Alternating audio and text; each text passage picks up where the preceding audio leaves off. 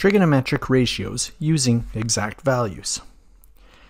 In trigonometry, we use two special triangles that have the commonly used angles 30 degrees, 60 degrees, and 45 degrees.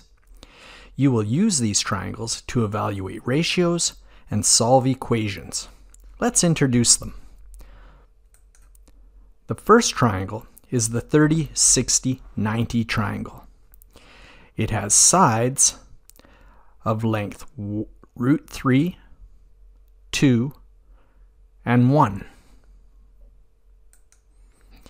We can determine the three ratios using the acronym from previous lessons, Sohcahtoa. The sine of 30 is the opposite over the hypotenuse, which is 1/2.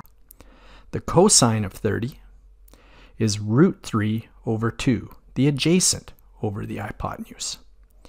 And the tangent of 30 is the opposite over the adjacent, 1 over √3. Let's look at the 60-degree angle. The sine of 60 is the opposite over the hypotenuse, or √3 over 2. The cosine of 60 is 1/2. The tangent of 60 is √3 over 1, or just √3. Let's look at the second triangle. It is the 45, 45, 90-degree triangle. It has sides 1, 1, and a hypotenuse of √2. The sine of 45 is 1 over √2, opposite over hypotenuse. The cosine of 45 is also 1 over √2, the adjacent over the hypotenuse.